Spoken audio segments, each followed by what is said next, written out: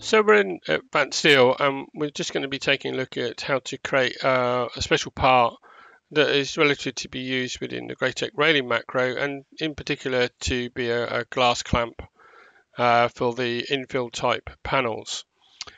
So a couple of things before we start. Obviously, you need to have a source file. You need to have a 3D source file. Typically, if this was myself, I would make sure that my file was stored under program data. Obviously, you might need to activate that to see that. But under Autodesk, Advanced Steel, and obviously the year version that you're using, the country version that you're using, shared, support, symbols, and just make sure that the file is actually stored within this structure. It just makes it easier if you're working going forward, because this is where it looks for the files. So in this particular case, the file is obviously stored under there. We've obviously given it a sample name. You can name it however you wish. Now this source file that we're looking at here is it is a 3D solid, so that is important as well. The elements do need to be 3D solids. They can't be surfaces, so make sure that they are those. This particular element came from a manufacturer's site. I downloaded it as a sample file just to test the process here. So the other important thing to note is the origin in the model. So obviously we have the world coordinate system.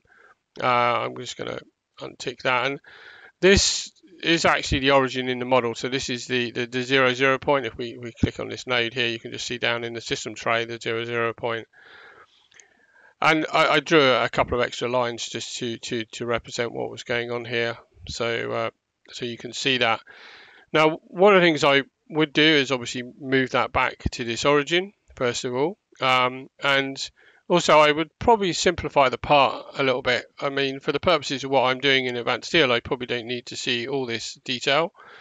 And similarly, this is two separate parts, so I would probably union these together. So this is an AutoCAD command, can be accessed through the 3D workspace if you so wish to change the workspace, but because I've only got one part to do, I know what the command is, so I'm just using that. And basically I'm making that into one piece. You may choose to simplify the shape a little bit more. You don't have to have all the filleted edges on here. I would recommend, if you do have a lot of filleted edges, that you do simplify the shape slightly. There is a slight limitation in the core system that sort of slows the model down a little bit. So the other important thing to do is obviously to move this back to the origin, because that is becoming the insert point when you're actually working in Advanced Steel. So we can just pick the object up and select it and just use a right-click shortcut menu, pick a base point there, and we can put it down obviously back here at where we know is the coordinate system, the world coordinate system. Obviously the part needs to be orientated, and I've found working with the glass it's probably best to orientate it in the X direction for the jaws. So the jaws of the clamp need to be aligned along the X axis, so they line up with the infill panel in the railing macro itself. So that's quite easy to do. I'm just going to use this command. This is the command I tend to use, is the 3D rotate command. Just going to use that command. So sorry, 3D rotate. Select the object, pick the base point, move it to there, pick the axis. So I'm going to pick the horizontal axis here, type in an angle, and just rotate that round. So that sort of looks okay. So that is actually obviously at the origin. So let me just move the UC icon back there, so we can see that's now actually at the origin. It looks fine, and obviously you could clean the file up a little bit so you didn't have all these lines in it. And you would probably save it now and go in and add it to this Greatech Special Part Manager, which we'll come on to in a second video.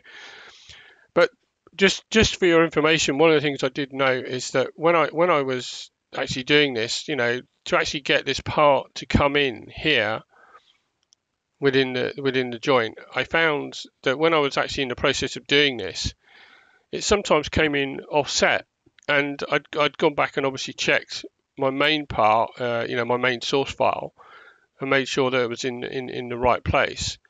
But this part was coming offset into space, and I did a little bit of research, asked a couple of colleagues, and we came up with the fact that sometimes when you're doing this, these parts are offset, and it's actually an AutoCAD system variable that may be being used by the source manufacturer. They may have used that. Now, when we obviously started in this file, we noticed that this part was off over here, and so let's just type this in this command. So remember this command, ins-base. And if you actually look at that, you can see that in the dynamic menu and also down the command line, there's some coordinates there, and they are actually the internal coordinates for the insert point. So when you go to insert, and if I actually click on this line and just hover over here on the end, you can actually see that those points actually tie up with where it was positioned in the model. So although we've moved it back, I found that if I didn't go in and change this system variable back to 0 for all 3 coordinates, when I actually inserted it into a model, it was offsetting it. So this is obviously the glass clamp now. I've changed that to 0. So I'll just type that in again so you can just see that again. So it's obviously, you can see at the command line, and obviously in the dynamic menu it's set to 0. So this means that when you're in the main macro itself, if you're actually accessing the properties of the macro,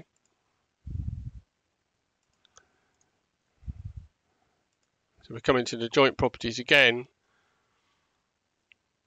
we can now change that part to, obviously I created a second part, I've added it to the GreyTex Special Part Manager, and it's linking into the railing macro, and it's obviously its position is being changed. So it just takes a few moments for me to pull up the dialog. So if we come under connections, just come under the type here. So I'm just going to change to this bottom one here.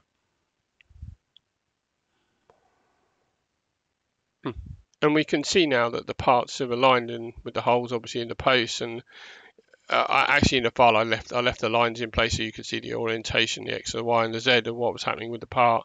That was for my second video that I'm doing later on. But so just watch out for that when you're doing this. It's a little known command, but it can affect it. We've found when creating the special part. So the only other thing, obviously, you may choose to create a layer and set a color. So you can obviously use AutoCAD here and obviously add a new layer in. So if you want, or change the color, or so sometimes people want to put them on a separate layer. So and obviously change the color. So this is how it's influencing the color that you were seeing in the model. Was actually setting it under here. So although in Advanced Steel it brings it in under the special part layer, the color is actually being influenced by this. So you may choose to do that if you want, and then obviously you may choose to clean the file up as well afterwards, just deleting lines, etc. So you could just take the lines out if you want, don't want them in the file. Obviously I'd take that one out. So anything you don't want, just clean it out of the file before you save the file, and then obviously save the file, close the file, and that's the first step, is actually to create the 3D solid part that you're actually going to then link to the Special Part Manager, which we'll come on to in the second video in this series. So thanks very much for watching that.